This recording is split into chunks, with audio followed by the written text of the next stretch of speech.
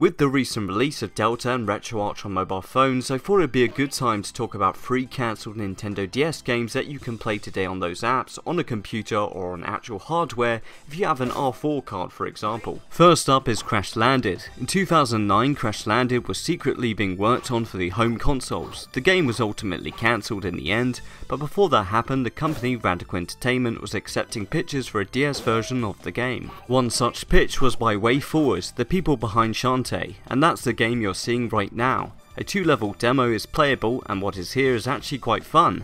The first level will have you platforming and collecting Wumpa Fruit in some side-scrolling 3D environments while taking down some enemies.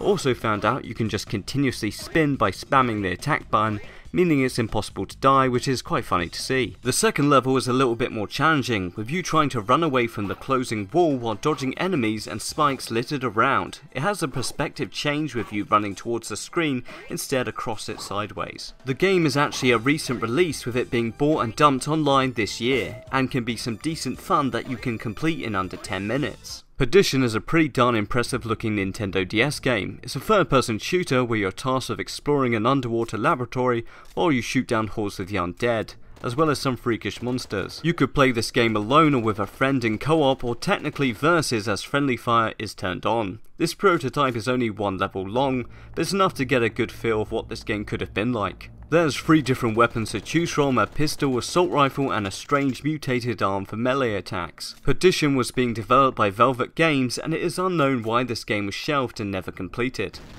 You may be looking at this and wondering why you'd want to play a table hockey tech demo for the DS. Well, what is interesting about this game is that it was shown off at E3 and was being made by Nintendo. While it is very basic, you can still see the Nintendo charm in it. The demo would be lost to time if it wasn't for a person by the name of Davar, who brought a laptop to the E3 show floor and captured the demo's wireless packets to obtain the demo. The game can be beat in like 3 minutes and was a decent showing of what the Nintendo's touchscreen could do back in the day. Out of these 3 games, which one are you liking the look of the most? Let me know in the comments down below. This is my first video dedicated to the release of RetroArch and Delta on mobile phones.